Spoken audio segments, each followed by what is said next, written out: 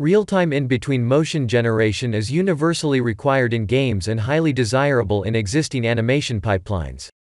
Our method generates transition sequences between various poses satisfying speed, controllability and quality requirements.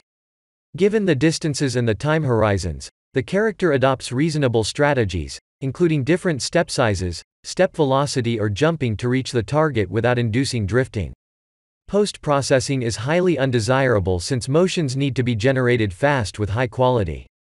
To satisfy this, we proposed a conditional motion manifold that learns the low-level shot horizon motion dynamics by a conditional variational autoencoder. Specifically, we introduce a latent variable z to encode 2 consecutive frames co-embedding and use the next frame hip velocity as a conditional variable.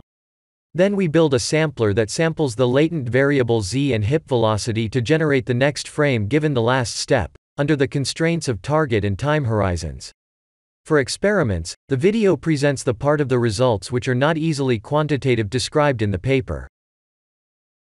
Foot sliding is an important metric for motion quality. Earlier research suffers from such problems due to averaged motions and drifting issues.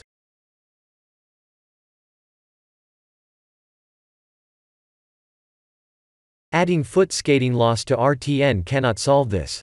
The results in the video show that adding the foot skating loss also sometimes causes unsmooth transitions near the end frame. To test our method can handle long and short duration as the aimed transition time, we discard 30 frames from each sample and require the network to generate the sequences at 8 frames, 15 frames and 60 frames respectively. Slowing down motions are theoretically easier as foot contact can still be generated.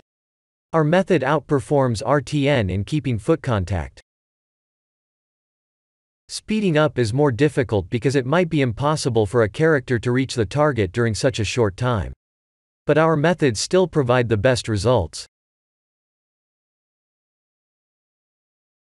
If the start and the end frame are within the same phase of a walking cycle, RTN motion tends to drift to the target without changing pose, while our results make fast footsteps.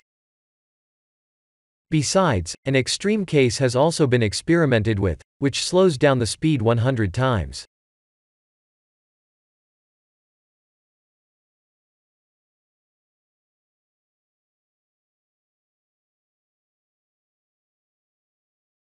Another dimension is to vary the location of the target frame. The first experiment has the target frame set further away, along the direction from the start to the target frame. Our method generates fewer bigger steps or many more small steps to fill the gap without visible artifacts. RTN usually performs at the same pace as the ground truth but fills the distance gap by drifting.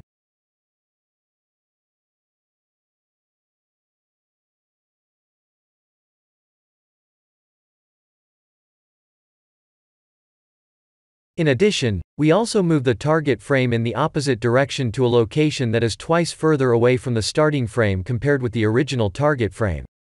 RTN always generates visible artifacts while our method does not. We show an extreme forwarding case where the target frame is 10 meters away from the starting frame, where the longest distance in the training set is merely 5.79 meters.